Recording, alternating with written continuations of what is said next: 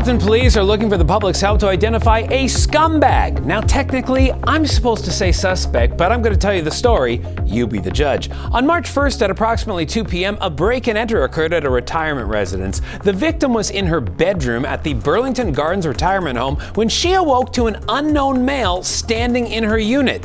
That's not frightening at all.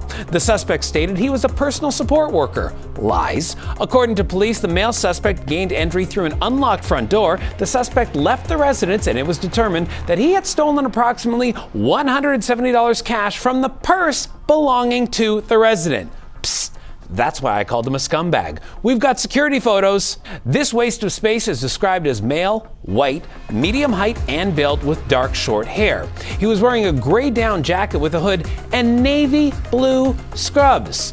So let me be clear. This was a premeditated crime. This guy, dressed in scrubs, walked into a retirement home, impersonated a PSW, and stole money from an elderly lady's purse.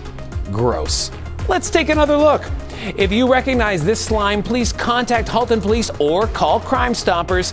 Give this video a share so we can get more eyes on these photos and hopefully bring this guy to justice.